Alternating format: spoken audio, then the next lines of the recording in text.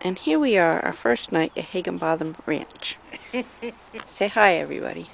Hi, everybody. Hello, everybody. It's a nice place to be. There's the horses over there in their Very first nice place to pasture. be. And here's a panoramic view of the rest of the pastures.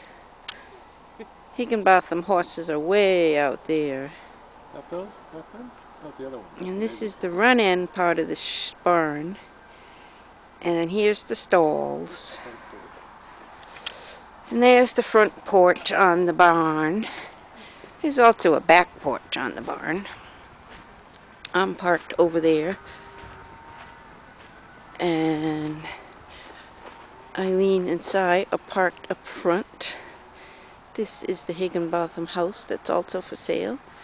That's their motorhome that they're going traveling in. And this is Eileen's rig. And Si's camper. And the horses.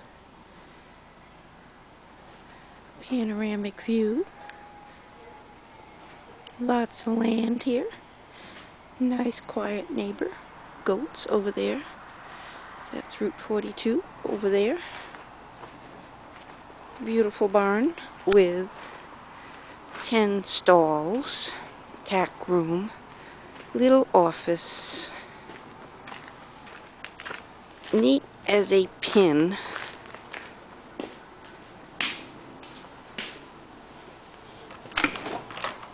Oops. Here's the little room, the little office, bedroom, cute as a button. And then we go over here in this bathroom and a refrigerator. Oops, don't know where the lights are, but anyway.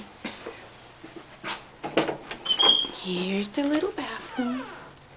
Oops, I shouldn't have done that. Now you're twisted upside down. And back to the stalls. And now I walk to the west side of the barn. This is the other porch.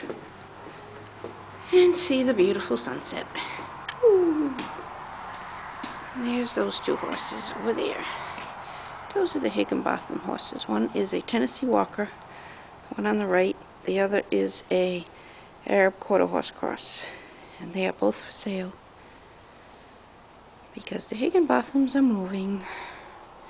There's the goats over there, the neighbors. So if you know of anybody that's looking for these for a horse, they're both good riding horses. The little Arab cross is almost 20, and the walking horse is, I think, 10.